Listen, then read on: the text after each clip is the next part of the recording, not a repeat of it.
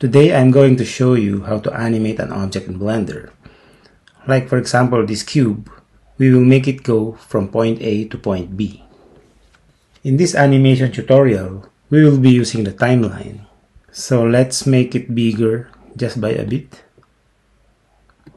So to animate this cube, make sure first that it is selected and then press I to insert a keyframe and then choose location, rotation, scale. And you will notice that there is a diamond that appeared in the timeline.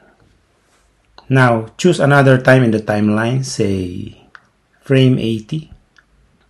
Now move your cube to a new position. So let's grab this cube, place it somewhere here,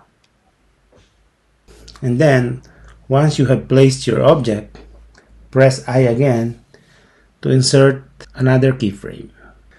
Now you will notice that there is another diamond sign here. Now let us change the end of the timeline, say around 100. Let's center the view by just a bit. Let's center the timeline. Now we are ready to run the animation. And as you can see, the cube is now moving from point A to point B. Let's stop the animation.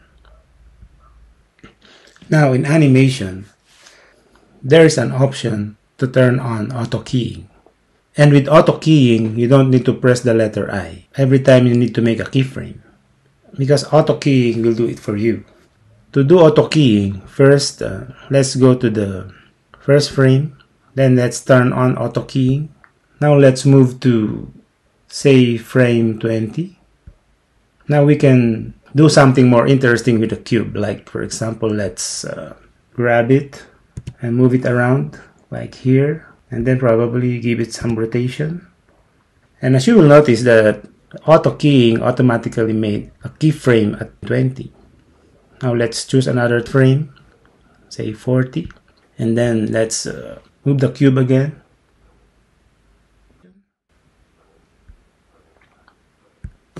Then let's go to frame 60, and then let's move the cube again.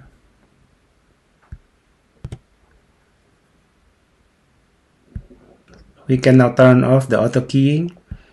Now let's play the animation and see what we just did.